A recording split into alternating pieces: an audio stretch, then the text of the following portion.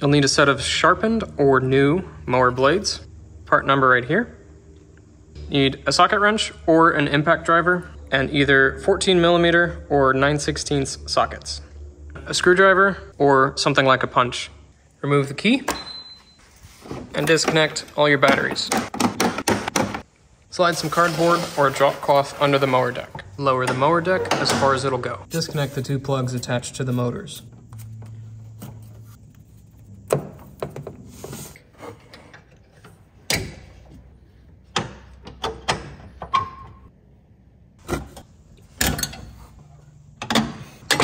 Raise the handle back up.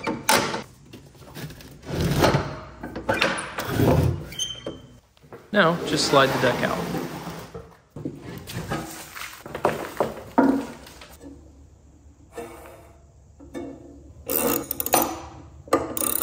Having an impact wrench helps here, but it's not necessary.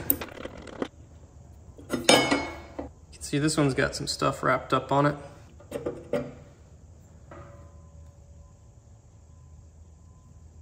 This is the old blade, quite dull. Grab your new blade, a little messy but sharp. Put your cover plate back on.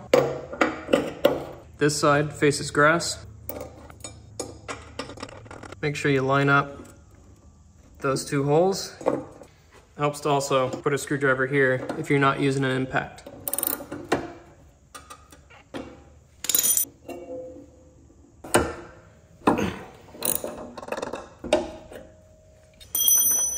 See on this one, get a lot of stuff that builds up in here sometimes.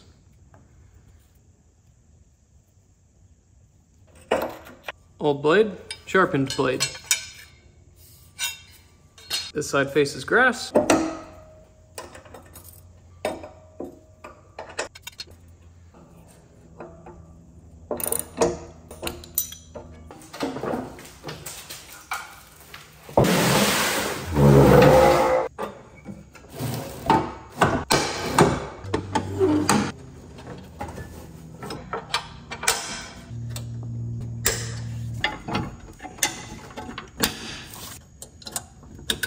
In case you forget, the blue one here says left motor wire and the red one says right motor wire.